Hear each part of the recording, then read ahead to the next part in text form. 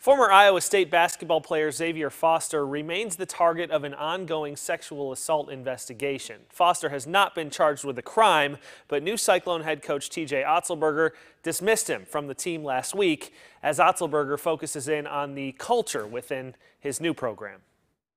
What I can say in regards to that topic is that it wasn't one thing or a couple things that led to it. It was more of a culmination over time. And like we said in our statement, standards and accountability are important in our program, and that's all I'll say on that topic.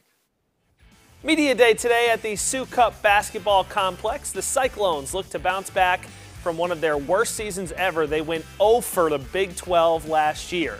But Iowa State thinks it has the guy to turn things around in Otzelberger.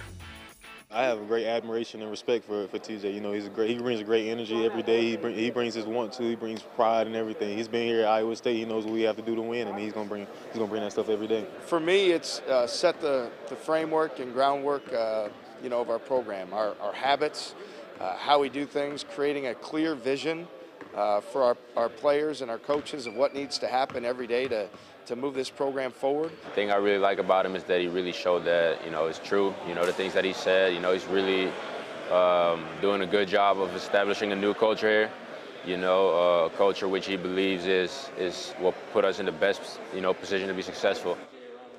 Iowa State's season opener is November 9th against Kennesaw State.